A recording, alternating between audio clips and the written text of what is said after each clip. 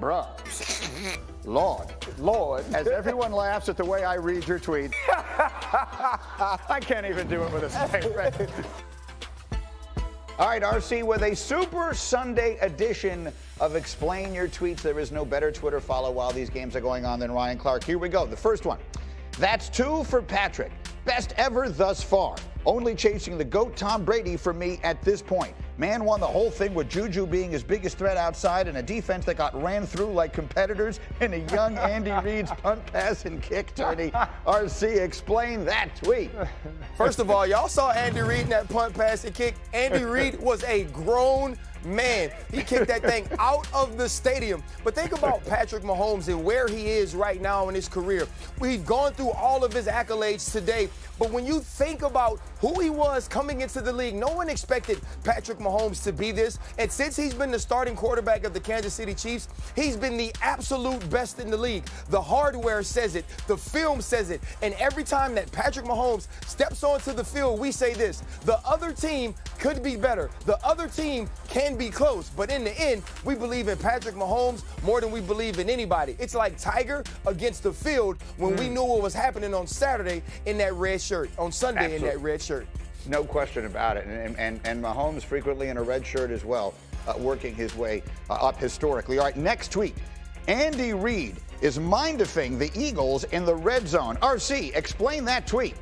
Man, it was like watching the stinking mentalist. Andy Reid just knew what to do. He comes out and they do the ring around the rosy huddle at one point. And then after they do the ring around the rosy, they say, oh, we know what you're going to do. When we put somebody in motion, you're going to try to bump the coverage. When you bump the coverage, we're going to snap it right there, get somebody to the flat. We're not just going to do it one time. We're going to do it 2 times. And then when you have the numbers in the box, you hand the ball off to Isaiah Pacheco, who every time he runs the football, he's running it like everybody's chasing him, and he don't have no money. It's absolutely phenomenal what Andy Reid and Eric Bieniemy were doing with that offense.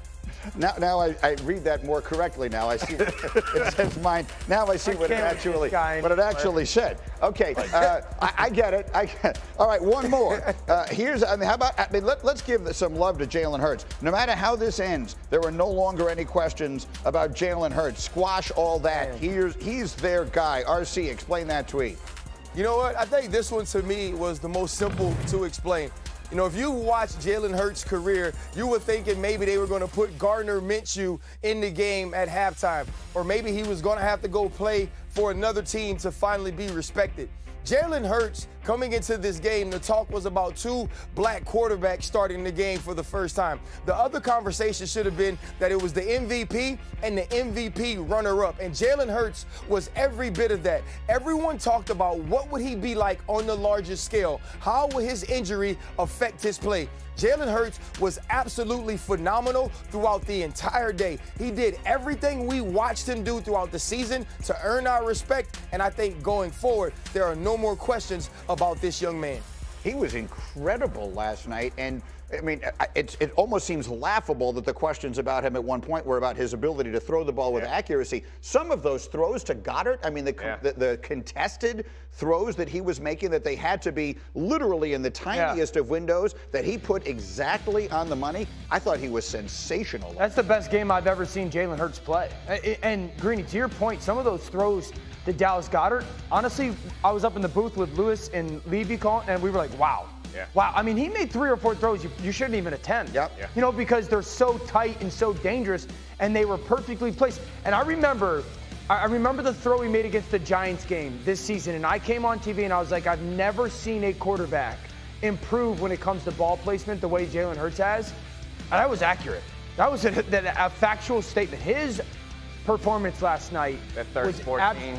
Oh my gosh! 14 corner pass to Goddard was an interception. If you are 1 inch off in any direction, it's an interception, and he throws it and completes it. And to have the confidence to take a shot like that means he really has faith in his arm. And as athletic as he was, and how important his rushing attempts are to this offense's decision making, we don't want to overlook the fact that also he's turned into a pinpoint accurate quarterback too. He's risen up to that level. 4 touchdowns and lost. He was spectacular last night. I opened the show by saying I thought he was the best player on the field. Bart gave me a funny look. Now, I understand Mahomes. I'm not suggesting he should have been the MVP in defeat. Don't get me wrong. But I mean, if you ask me who was the best player on the field last night, I thought it was Hurts. Ninko, we've talked so much about him going into these games. You know, they got to hit him and all that kind of stuff. His ability to play with that shoulder. I mean, he looked 100% healthy, and I agree with Dan. He had a brilliant season. I thought last night was the best game I saw him play all year long. Yeah, I agree with that as well. And, you know, there was one thing in this game that I kept saying to myself as a defensive lineman, linebacker, short yardage with the Eagles and Hurts and what they're able to do in those yard-to-go situations, goal-to-go situations with that quarterback sneak. Everybody in the stadium knew exactly what was coming, but Kansas City could not stop it. It was that front. It was that scrum down low. It was Jalen Hurts using that strength and the guys behind him pushing him forward. I mean, that is really one of those plays that's a toughness measure. Like, who's tougher? We have to go 1 yard. Can you stop us? And every single time in that formation, the Eagles were able to just basically hold on to the football, extend the drive, get the first down, score a touchdown. And Jalen Hurts, his future is so bright. Like, it's unbelievable because now we know there's no question about his throwing accuracy, his throwing ability, his running ability. He's got it all. Yeah. I also wanted to make sure we didn't miss that part where Jalen Hurts was the most mature person on the entire Eagles sideline. Remember when they had that, it was a review, and Sirianni's like kind of trash talking the Chiefs. Yeah. And Jalen Hurts grabs his arm like, come on, Dad, stop embarrassing me. Chill out, bro. We got a game to win. That's why yesterday's devastating, though, in my eyes. Like, yesterday's a devastating loss for Philly, though. Yeah, it is. Candidly, because the quarterback played so well. They're up 10 at halftime. They have the best rush offense we've seen in years in the NFL, and they don't finish the job, and they're going to have to pay him a ton of money. Like, that's why yesterday's a devastating loss. And they have a legendary defense that had all those sacks this year, and they didn't have any last night on Patrick Mahomes. Why, RC? You're in the stadium. Why was their defense, which was so good all year, why was it not last night? I mean, let's think about what we saw from the Kansas City Chiefs against the Cincinnati Bengals, who had put on a ton of pressure on teams throughout the season, and the way that they protected Patrick Mahomes on the bum ankle in that game. And then you come into this game as well, and when you think about Eric Bieniemy and also what Andy Reid were able to do, they ran the ball more this game because they realized that the Philadelphia Eagles facing the run weren't as good as they were when they had opportunities to pin their ears back and get to the quarterback. There was also the creativity in getting the football out of Patrick Mahomes' hands when they had the right opportunities to get the football into their playmakers' hands for yards after the catch. And the other piece was this. There was always an extra guy in blocking. They always used the running backs to chips. There were the tight ends that were involved in the pass protection as well. And then there's Patrick Mahomes. Yeah. When he needed to use his legs, when he needed to be creative, he did that as well. How about it, Dan? I know you have some tape on this defense. Yeah, the big thing was that Kansas City paid attention on offense and started to take what Philadelphia was going to do versus certain looks and or motions and use it against them. So this is a stack up top. It's man coverage. Now, when the motion goes, they're going to do what we call rock and roll. The corner's going to replace the safety. The safety comes down and takes that motion guy. They're trying to out-leverage the jet sweep, essentially. Great. So this is second down. They hand it off, all right? Andy Reid, Eric Bieniemy going, okay, that's how you're going to handle the motion. Very next play. This is the very next play, third down. Get into that very same set. Now the motion comes from the bottom. Now watch Darius Slay because this looks like that jet motion. He's going to go back, play the safety. Safety's going to go in, out-leverage that jet look. Instead, Kadarius Toney with speed on the motion, puts his foot in the ground and comes out. Uncovered touchdown. They paid attention on second down and realized they got information for third down. Here it goes again. Second down. There goes that jet motion again.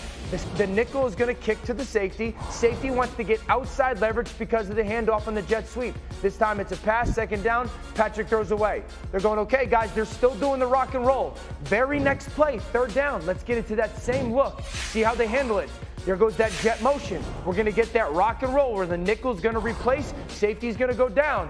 Put your foot in the ground, come back where you came from, touchdown. This is great coaching.